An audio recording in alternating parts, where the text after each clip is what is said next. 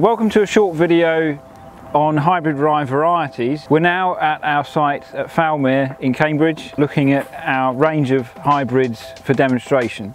KWS Serafino is our newest hybrid rye product, recently gaining listing on the AHDB descriptive list for hybrid rye for 2020-21 as the highest yielding candidate variety with 110% of control yield. There's a couple of things to notice with Serafino. It is quite a fast developer, so you will need to pay attention to PGR and adequate rate.